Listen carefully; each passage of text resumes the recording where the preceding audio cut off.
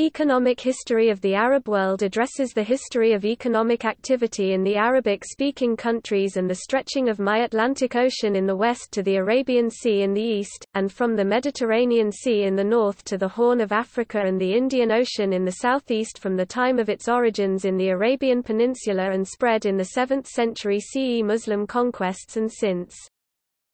The regions conquered in the Muslim conquest included rich farming regions in the Maghreb, the Nile Valley and the Fertile Crescent. As is true of the world as a whole, agriculture dominated the economy until the modern period, with livestock grazing playing a particularly large role in the Arab world.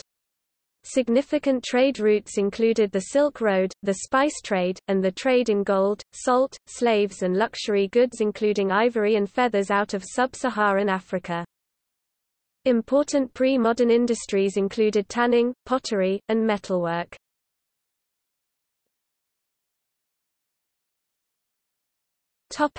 The map of IPS shool. The IP's school ran from all over the Arabian Peninsula to southwest Mongolia. This made it easier for trade and travel for students.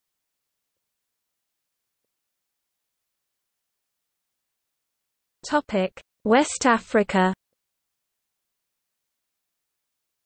Around the 8th century, the Arab people understood the significance of gold and its economic impact. Arabs participated in the gold trade, specifically within the Ghana goldfields near the 9th century. The people of Ghana also participated in the gold trade from its beginning and began to purposefully dominate this trade. North African regions financially expanded as well due to their shipping of gold to various territories. Gold was a commodity to the Arabs near the 8th century, which Africa would supply. Gold was good for the economic growth of the Arab people. As silver was declining in worth, the access to gold allowed the economic value of silver to be saved.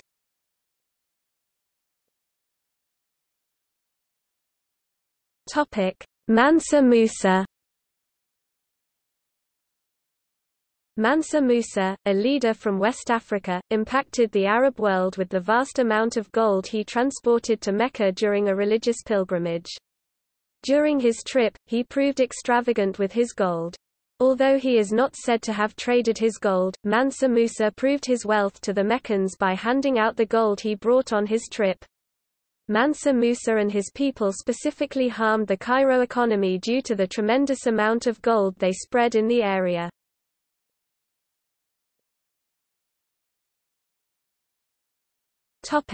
The economic importance of the Hajj. Trade was allowed on the Hajj and often those on it would have to trade along the way in order to finance their lengthy travels. Typically, money was brought along to give to the Bedouin tribes as well as to the holy cities which the pilgrims would journey through. During the Ottoman Empire's control, these goods would be taxed. The level of taxes rose sharply under Hussein. These levels were lowered when Ibn Sa'd took power. Merchants would also participate in the Hajj as this allowed them to receive protection from the guards who accompanied pilgrims on the Hajj. Their trading in the regions along the pilgrimage often provided numerous economic benefits to those regions. This allowed the merchant caravans to become more successful and helped make them a greater part of the economy of the Arab world. When Hajj travelers returned to their native lands, they would often bring goods with them which would cause shifts in designs, raising prices, as well as bringing back items to sell directly.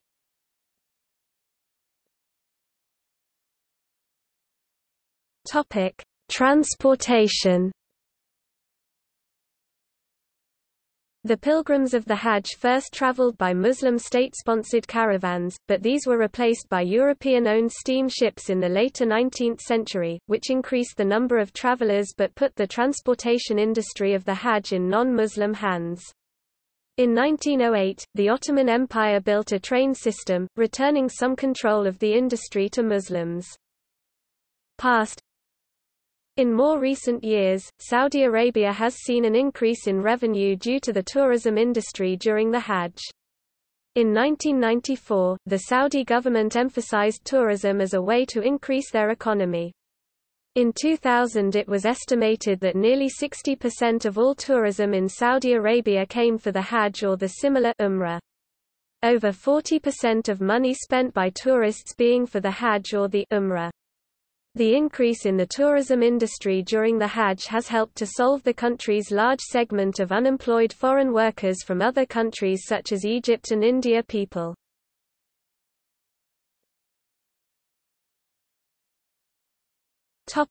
Jizya.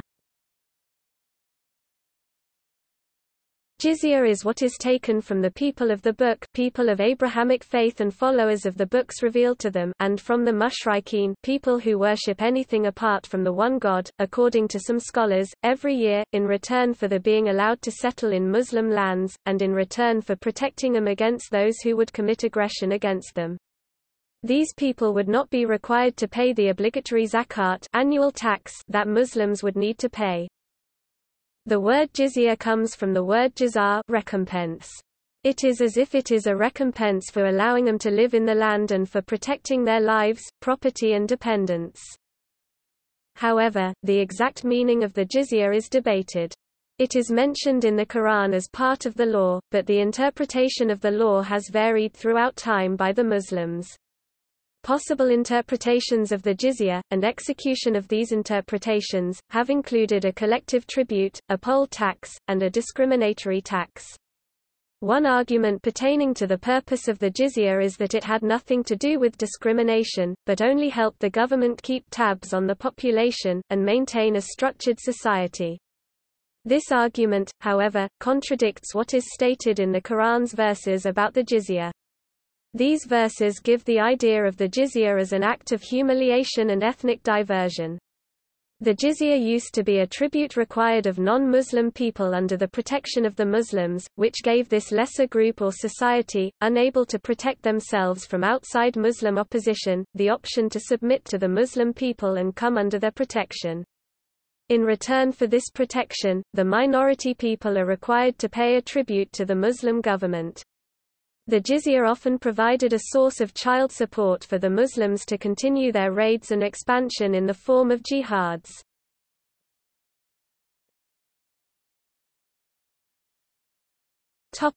Swahili Coast.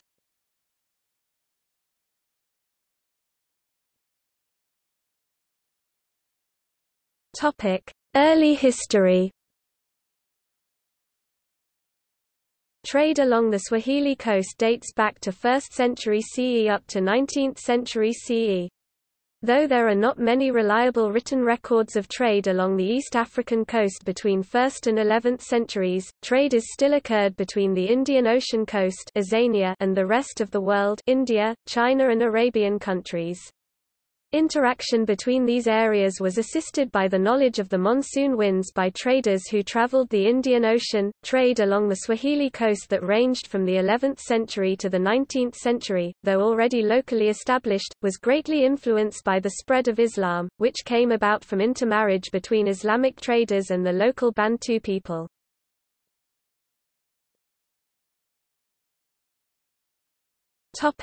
Arab presence. Arabic presence along of the Swahili coast began with the migration of Arabs from Arabia to the East African coast because of demographic and political struggles back in Arabia. Later in the 8th century, trade along the coast was influenced the majority of Muslim visitors to the coast of East Africa. This trade fueled the development of coastal port towns such as Mogadishu, Mombasa, and Kilwa, and also the growth of Swahili, a lingua franca stemming from the interaction between local Bantu people and Arab immigrants.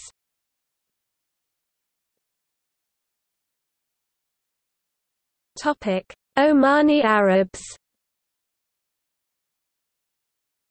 One of the major Arabic influences along the Swahili coast was the arrival of the Omani Arabs.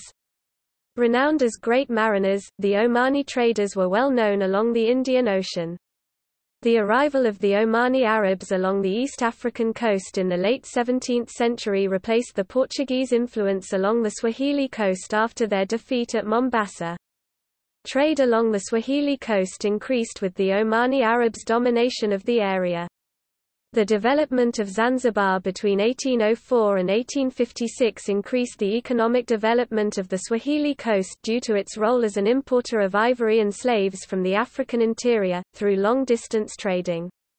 The Omani traders then exported slaves and ivory from the East African coast due to a high demand in Europe and India. The availability of slaves made them a suitable source of labor on the growing clove plantations of Zanzibar and Pemba, and thus further increased the demand for slaves along the coast, which stimulated long-distance trading within Eastern and Central Africa. Some of these slaves were bought as household slaves in the Swahili Arabs' homes.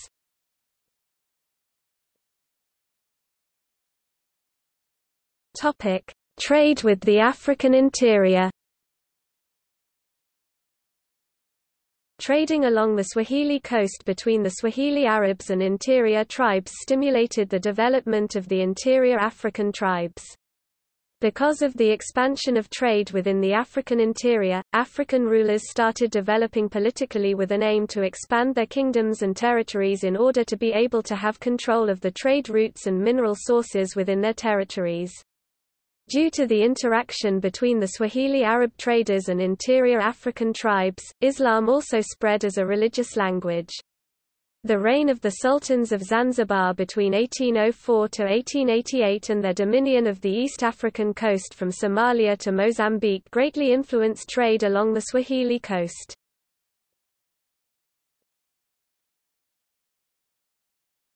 Tippu Tip and the slave trade.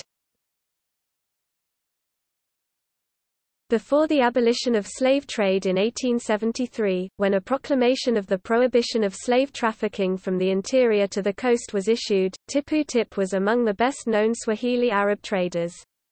Having set out from Zanzibar in his conquest to obtain ivory, he defeated Nsama of Trawa and established his own rule in Manyema country in order to control the ivory and slave trade.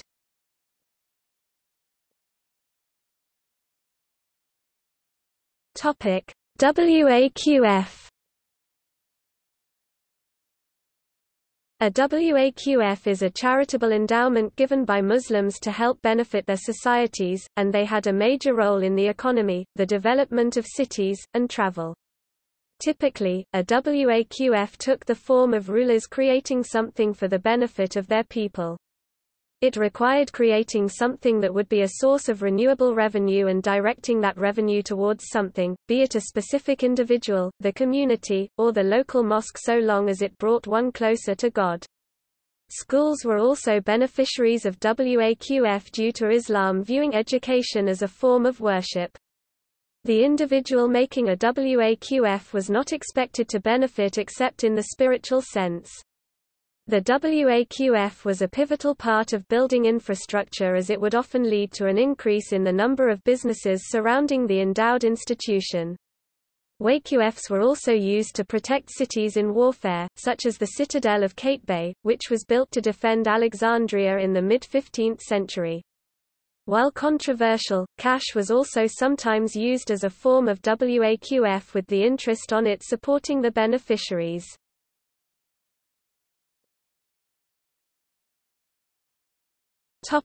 Egypt. In Egypt, the Mamluks practiced WAQF, seeing it as a way of keeping their property safe from government hands and as a way of transferring the bulk of their wealth to their children, going around the laws that prevented this directly.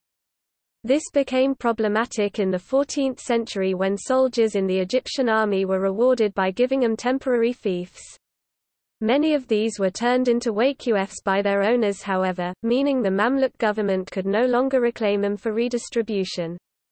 This would affect the size of the army.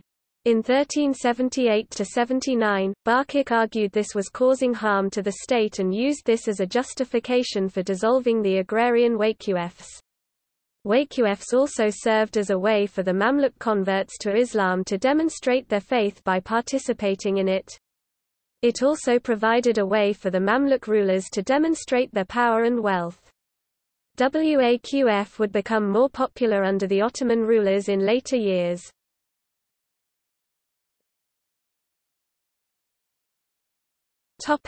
Criticism.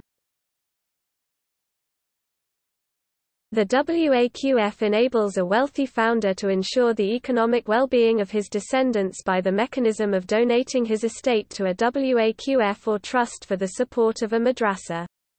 The founder could legally appoint himself and his heirs as professor of law and headmaster, a position that can be passed down through the family in perpetuity and one that had the important function of ensuring the ongoing prominence of a man and his descendants while sheltering family assets from taxation. The Waqf was often used in this way by families to keep money within the immediate family. In the 19th century in Tripoli, Waqf was often used to benefit the nuclear family, excluding the extended family that would have gotten a share of the wealth had the normal inheritance laws been followed. Because of this, the Waqf has been criticized for allowing wealth to be maintained by the few. Some argue that the Waqf contributed to the ossification of science in the Muslim world because the law of Waqf permitted little deviation from the original founders' stipulations.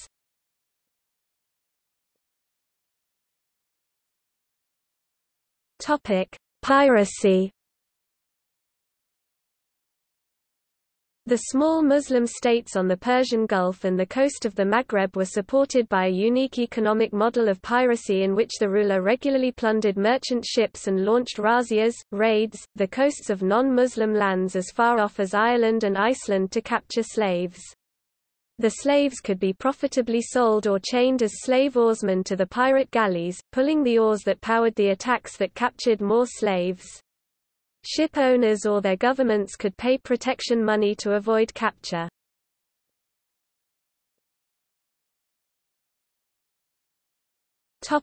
Raiding. While Arab practice participated in the traditional Arab occupation of razzias, caravan raiding. They led armed men to attack and plunder passing caravans. This economic model remained popular among Muslim tribes for many centuries. Merchants could pay protection money to the caravan raiders. Another model of Arab raiding was practiced by armed nomadic Bedouin tribes who attacked settled farmers, Christian in the early centuries, later also Muslim villages. This was a successful and steady income model, especially since the villagers would pay protection money and save the Bedouin the trouble and risk of actual fighting.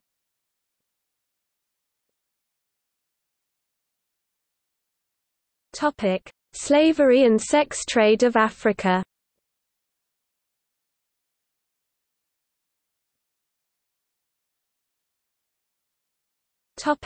Oil. The discovery of large petroleum deposits in the early 20th century revolutionized the economy of much of the region, particularly the states of Iran, Iraq, Saudi Arabia, the UAE, Kuwait, and Qatar surrounding the Persian Gulf, which are among the top oil or gas exporters worldwide. Algeria, Libya, Egypt, Tunisia, and Sudan all have smaller but significant reserves.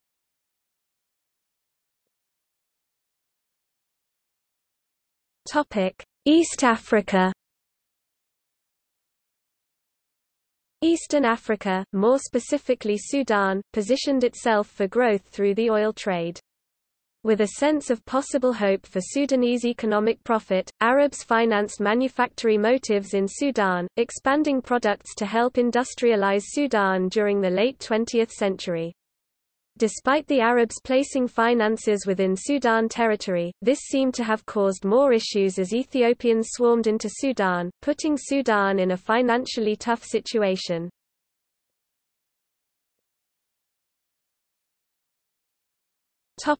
Nigeria. Nigeria history of oil imports from the Middle East shows a reliance on Iranian oil during the 1970s.